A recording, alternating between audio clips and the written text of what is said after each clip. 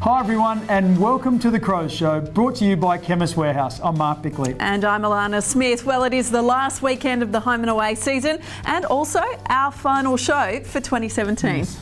Well, fortunately, our AFL team still has some work to do this afternoon against the Eagles and then, of course, during the upcoming final series. Coming up, the medical rooms are usually strictly off limits, but not today.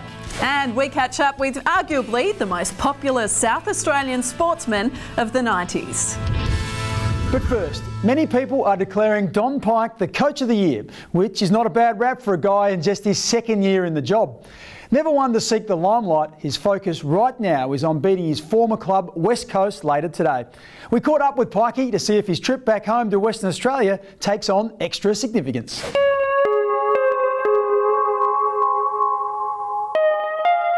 Clearly, as a life member of the footy club, you know, I've got a lot of fond memories and friends that are still associated with West Coast. But you know, come Sunday, we're over there for one reason, and that's 4 points. It's been a positive year today. We've created ourselves a great opportunity, you know, through some of the hard work that our players and coaches and our footy staff have put together. So, one game to go, and then we head into the finals. But it's an exciting time. You know, it always is when you're heading into finals, and this game becomes important for us to secure that top spot. But after that, we get down to business for the finals. When you perform at a consistently high level, in the last 2 seasons we made the finals and we won a final and then we got knocked out. You know, that similar group has continued this year, learnt some new things and improved in some areas we focused on, and you know, we're going to get another opportunity. And that's the exciting part of this time of the year. We've created that opportunity. That opportunity hasn't fallen in our lap. They've worked really hard to create it, and now as we head into September, it becomes how do we best maximise it, and that's what we spend our time and energy on now. And ultimately, that's the beauty of high-level sport, is you want to find out, and we get the opportunity to find out. Pikey has certainly had his share of success in football.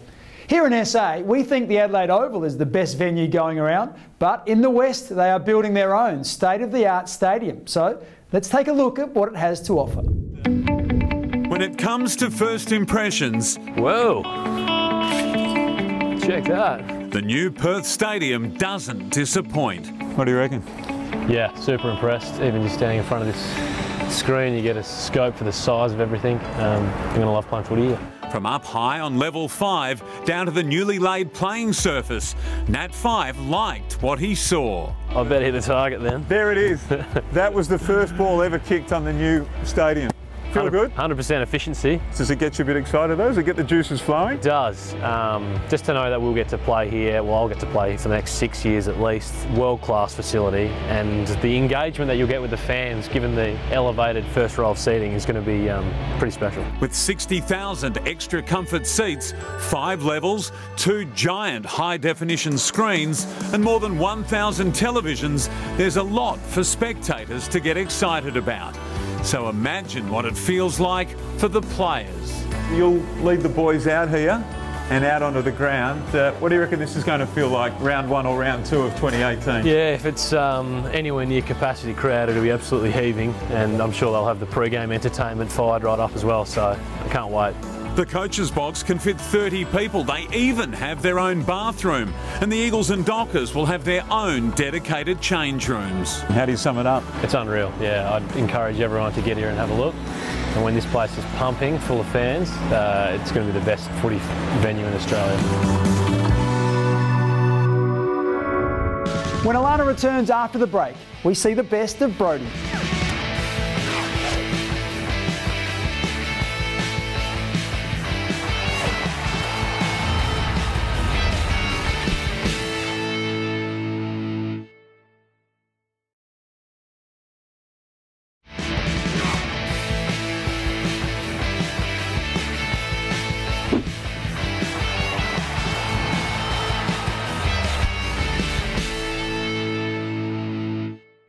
Welcome back. Well, it's the room every player wants to steer clear of on match day, or on any day for that matter. Adelaide Oval's medical room can be found deep inside the inner sanctum, and the medical team must be prepared for any type of injury or emergency.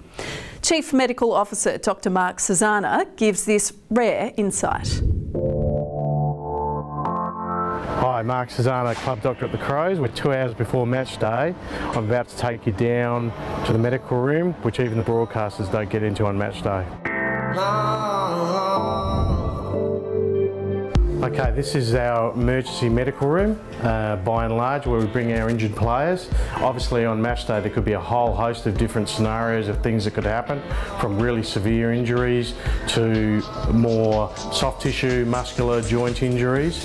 So the most important thing on match day is to have everything set up. As you see, we've got 2 beds here, which we can treat an urgent player, we can treat a less serious player. If you look over here, we've got some emergency equipment which we might need to use, injectable gear, emergency drugs.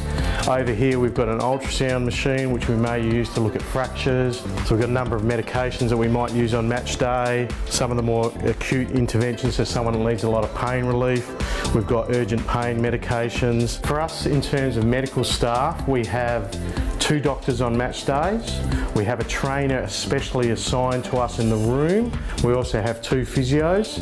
And quite clearly a player on a match day is trying to avoid this room, but occasionally we have circumstances, unfortunately, where they need to come here. And again, priorities are going to be well looked after, all the equipment's available, all the emergency, non-emergency equipment that a player could ever need to have that injury assessed and managed on match day. Well, fingers crossed the doc isn't too busy for the remainder of the season. Now, Brodie Smith has been delivering eye-catching performances in recent weeks, and he's been in just as good form, firing questions of all kinds at teammates. Let's look back at the best of Brodie's banter in the hot seat. It's all thanks to Revolution Roofing. Yeah. Wait, no, Brodie. Hi. Welcome to the Victory Veranda's hot seat. I've got 60 seconds to grill my teammates. This week we've got Rory Atkins, Andy Otten, Texan Walker, Mitch McGovern. This week we've got me little mate Rory Laird. Which player at the club thinks they are the funniest? You. The best thing about me. About you. And if you could be anyone else in the world, who would it be? I wouldn't mind being you. I could still be a defender, just not play on anyone. Who's actually the funniest? Yep, you're looking at him. Dougie. Dougie thinks he's pretty funny. What's interesting, he said you. Where were you born? In hospital. Where were you born? In hospital. Yep, Dougie's already said that. Oh, no point asking this. Do you check your stats after the game? Yes. No, everyone tells me. What are you averaging this year? 31.76. The best nickname at the club? Splat Daddy. Yeah, Splat Daddy's Rory Laird. It's his gaming name. Best nickname at the club? Rat. And I've got a pet galah. I don't. How about just me and you go on a road trip? All right. Do you have any pets, and do they have Instagram? I don't think he has Instagram. I don't think so. I don't think so. I'm pretty sure he doesn't have Instagram. One word to describe yourself. Interesting. You go through a lot of loaves of bread, don't you? Yeah, loaves of bread. We're coming and going like the days of the year. Favourite crouch? Oh, jeez. Heads or tails? Matt. If you could be anyone else in the world, who would it be and why? Hugh Hefner. Why? I don't have to answer that, do I? Luckily ask why. Floyd Mayweather. I would like to be Julio Jones. Myself. Thanks for joining us, Jay. A few likeable Crows in amongst that bunch, but you would be hard-pressed to find a more popular player than Tony Modra in his prime. Known for his high-flying marks, Modra was a sporting sensation in the club's early days. He played 165 games and kicked 588 goals and spent the final days of his career at Fremantle. In this segment, Flying the Nest, brought to you by Flight Centre, we catch up with Mods, who is still involved with the club. He's the lad from Loxton that could excite crowds like few others. Modra! That is the mark of the year. I'll say now, no one will beat that. High-flying grabs like that one, and for that matter, an AFL career, nearly didn't eventuate. I've been down and played a couple of games with the Westies before, under 19s, didn't quite like the city life, went back home, but then finally decided to give it another go. In the space of just 18 months, Tony Modra went from country footballer to national headlines and some of the game's biggest accolades. Kicked 100 goals and but still didn't win the Coleman medal. Gary Ablett won it that year, which is good to lose those sort of things to a player like that, I guess. when people say, "Were you upset about it?" I said, "Not really. I was probably more upset about losing Mark of the Year to him next year." For all the individual glory, a knee injury robbed him of the chance to play in Adelaide's first premiership in 1997. It was just one of those things. I mean, did everything right leading up to it, and unfortunately the knee didn't hold off for that one extra game. So, but the experience was fantastic. I'd never take that back, because just knowing that you were there for the whole time of that year and winning the grand final and everything else, was just unfortunately couldn't contribute on the day. After finishing his career at Fremantle, Modra returned to Adelaide and has recently rekindled his involvement with the Crows. The bunker room, I host every home game. I hold about 150 guests. It's a 4-hour package they do there. A lot of people enjoy coming down for that, and also I do a few Crows jets away to Melbourne and different places, so I'm pretty sure we'll be taking a few Crows jets to Melbourne hopefully this year for the grand final. As well as being involved in the club, Modra and his wife Erica now run a retail outlet at Glenelg. What started out as a surf store has been relaunched and now offers a unique family-friendly beach experience. Boards on the Pier is a unique South Australian experience where you can come down, not only just take sups out in the water for a paddle, you can also have something to eat, have a coffee and just relax. Coming up after the break, can a Crow claim the Brownlow? We ask the fans. And this ain't no Sunday drive. We crown the winner of the Toyota Hilux Off-Road Driving Challenge.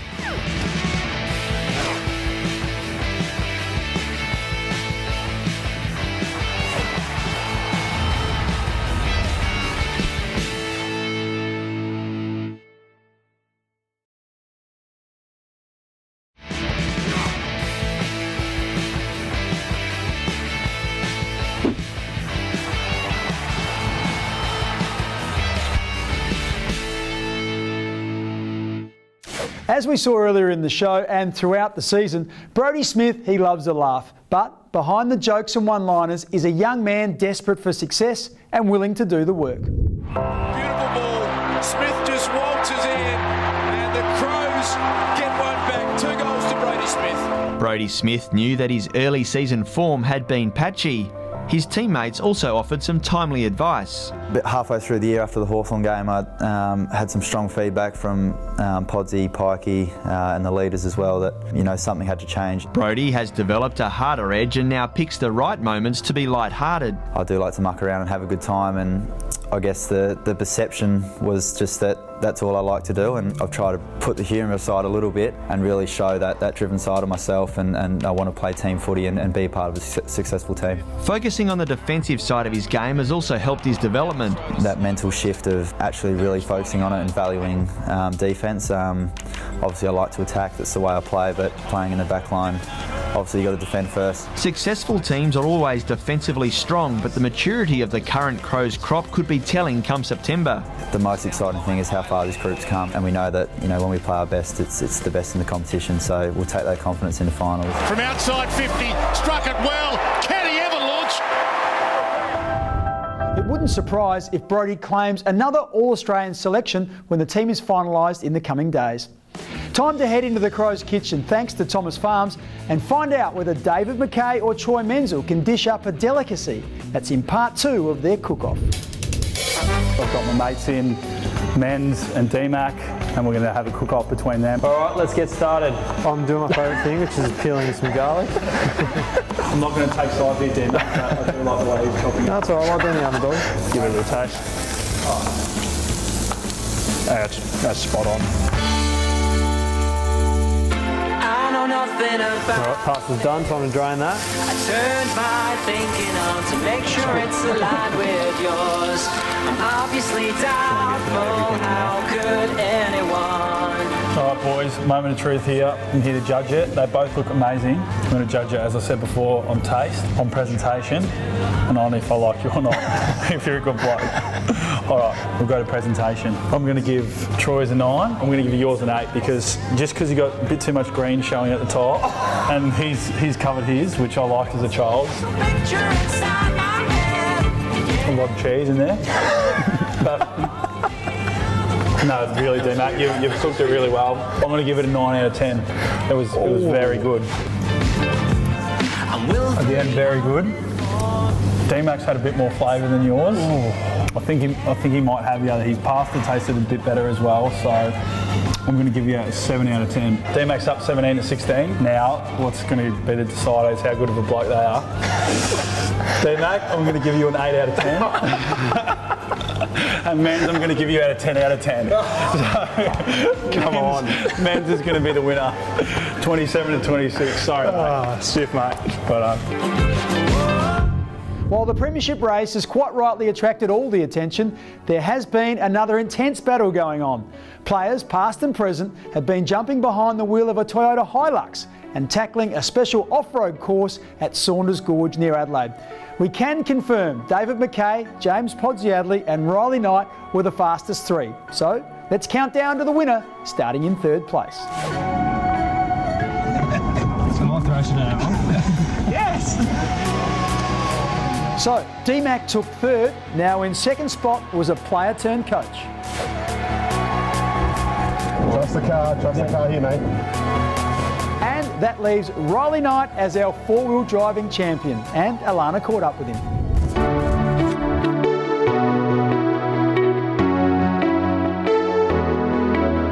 Riley Knight, congratulations. How does it feel to be the inaugural Toyota four-wheel drive champion? Oh, it's a huge honour.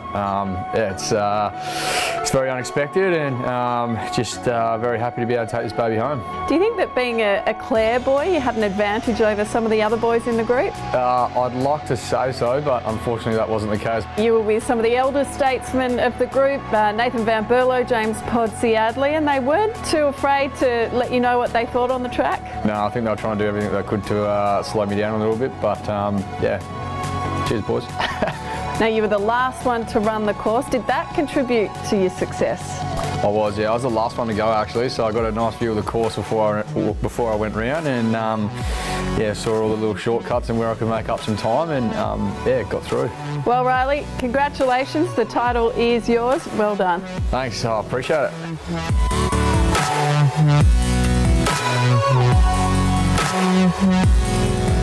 So now it's official. Riley is both fast on and off the field. Here's the final leaderboard. It was tight in the top 10 with Douglas, Jacobs and Van Berlo showing that experience counts.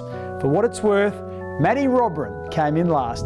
Still ahead on the Crows show, we check out what was good in the world of social media.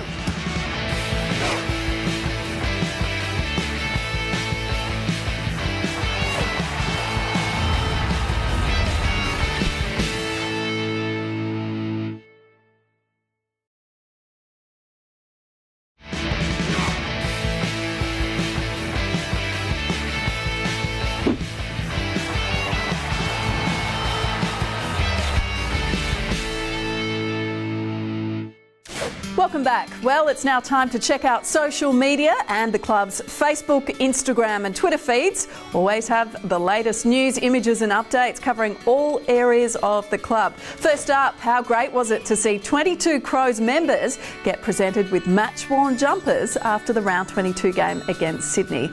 And a picture of concentration. Pikey gives his final orders just before the opening bounce. Well, the award season is fast approaching and there is no bigger night on the football calendar than the Brownlow Medal. Adelaide has only had the one winner, and that was Mark Rasciuto way back in 2003. Will it be another Crow this year? We asked the fans for their thoughts. Well, it has to be Dusty now, doesn't it? Yeah. But I'll be surprised if someone else wins it, but you never know. Clearly Dusty's a runaway, but hopefully Matt Crouch sneaks a few votes in there as well and gives them a bit of a shake. Rory Sloane. Probably Dusty. Unfortunately, yes. I reckon Sloaney should get that. Yeah. Oh, I reckon Dusty. Probably have to say Dusty's a certainty. Yeah, I would have said Dusty. Yeah. Matt Crouch or Smokey for the Crows. Third or fourth, maybe. Staying with the fans, let's find our Crow in the crowd. Why don't we stop on you? If you recognise yourself, make sure you contact the club before 5 p.m. next Wednesday. Be ready with some photo ID and you'll win a merchandise pack. That just about wraps up today's show, brought to you by Chemist Warehouse. Yes, and it's also our final show for the year, so thanks to all of you who have tuned in each week. We've loved every minute of showing you what goes on behind the scenes. Now, of course, there is still plenty to look forward to with the team heading into September and guaranteed of 2 home finals. And who knows, maybe a trip to the MCG could be on the cards. We'll keep our fingers crossed. We sure will. Now, don't forget, the best place to catch all of your finals news and insights is the website, afc.com.au. There's always exclusive and innovative content to be found. At the weekend, the club delivered the AFL's first live stream of virtual reality video. You could see straight into the change rooms as the players prepared for the match just moments before the opening bounce. And there's more exciting initiatives to look forward to as well. Thanks for your company today and throughout the season. Until next time, it's goodbye from us. Bye for now.